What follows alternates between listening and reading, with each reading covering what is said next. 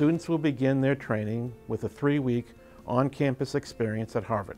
And from that, students will leave in June with a firm foundation, which we will build on with online courses. During both years, students will be working on a student-selected but Harvard-mentored practicum. Students will be professionals who are actively engaged in the field, either in the clinical arena or in the public health practice arena. So for example, they could be clinicians working on an advanced training in quantitative methods, or they may be policy individuals who want to acquire the skills for translating knowledge and evaluating policy.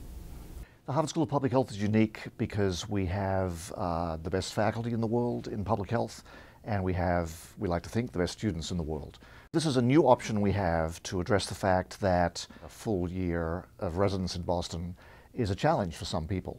We had meetings with the whole group from all over the world to discuss our projects, and you could tell people were somewhere in the middle of the night and others were just waking up, and we all worked together. It was very groundbreaking and different than anything I've experienced before. They're not only teaching you the theory and all the content, but they're explaining to you how you can actually apply that knowledge that you acquired to see the results on your day-to-day work. Coming to Harvard and getting an MPH degree is definitely a worthwhile experience. It has given me a different perspective. It has broadened my view of the world.